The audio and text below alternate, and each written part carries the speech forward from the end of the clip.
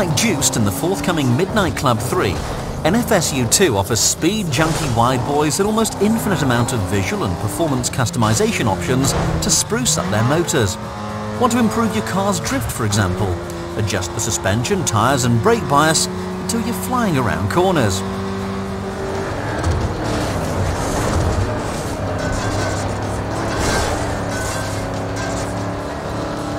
Visual upgrades include spoilers, headlights, side skirts, roof scoops, hoods, rims and shiny neon.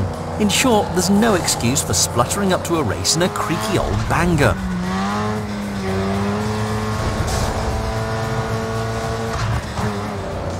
The new Open City really has our collective mouths watering though.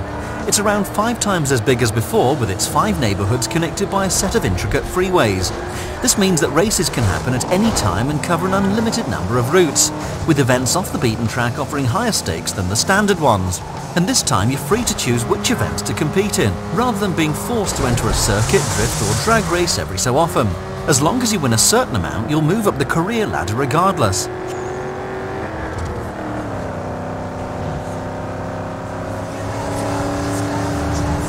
Once you do start earning, it's up to you which car in your garage the money goes on, and whether it's spent on looks or performance.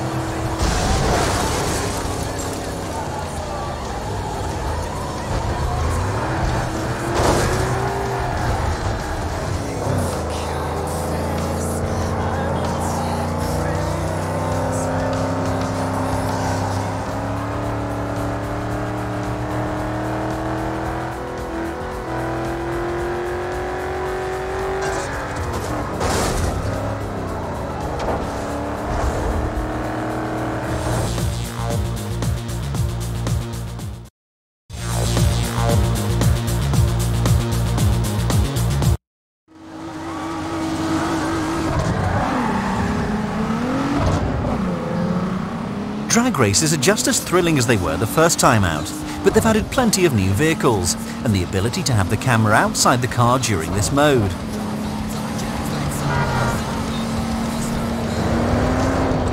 Speed freaks will still want an in-car view, however. All the licensed cars sadly means there still won't be any damage or deformation effects, which sits at odds with the arcade handling and style points awarded for near misses, insane jumps and breakneck speeds. Still, mod fans will relish the prospect of tinkering with real cars.